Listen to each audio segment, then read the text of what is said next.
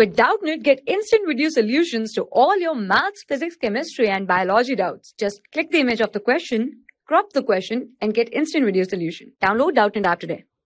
Hi students, our question is the length of two sides of a triangle are 12 centimeter and 15 centimeter.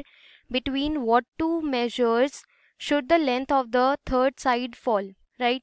So suppose this is a triangle ABC, right? AB is 12 centimeter and BC is 15 centimeter, and we have to find that between what two measures should AC lie.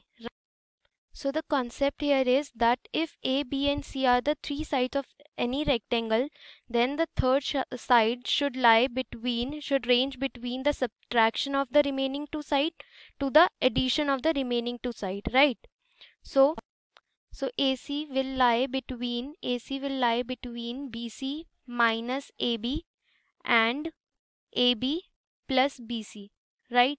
So AC will range between BC is given 15 minus AB is 12, and AB plus BC, that is 12 plus 15. So 15 minus 12 is 3 AC, and 12 plus 15 is 27. So AC will range between 3 and 27, and this is the required answer. For class 6 to 12, IIT JEE and NEET level. Trusted by more than 5 crore students. Download Doubtnut app today.